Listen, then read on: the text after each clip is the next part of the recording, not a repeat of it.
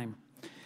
Before I begin my opening remarks, I would like to recognize United States Capitol Police Canine Technician Jason Conlon and his four-legged partner, Jax. Thank you for coming, and Jax is pretty popular in this hearing.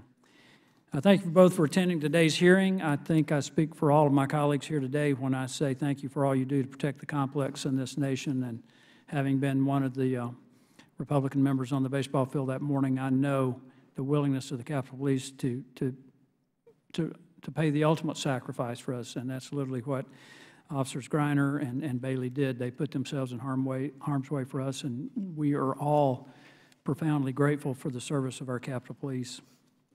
Technician Conlon and Jax are an important reminder that canines are an integral part of our national security framework and serve in all levels of our government. From the United States Capitol to local municipalities, canine teams are working to save lives every single day.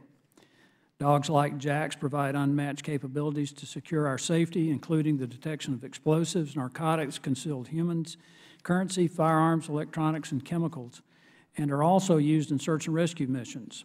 Simply put, canines are an invaluable asset to our country. Over recent years, international demand for canines has increased dramatically.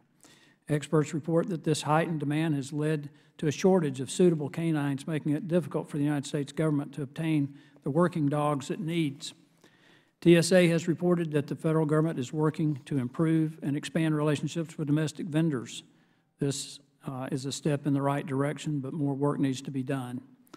Efforts to obtain more dogs have reportedly been slow to materialize. In a May 18, 2017 hearing, TSA's Threat Assessment Division Director Melanie Harvey testified that TSA is working very closely with domestic vendors to build up the canine supply, but has not identified a large enough supply to domestically do that.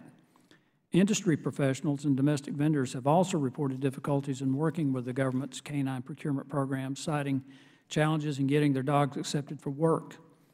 We are hoping today's hearing will serve as a starting point toward resolving those challenges.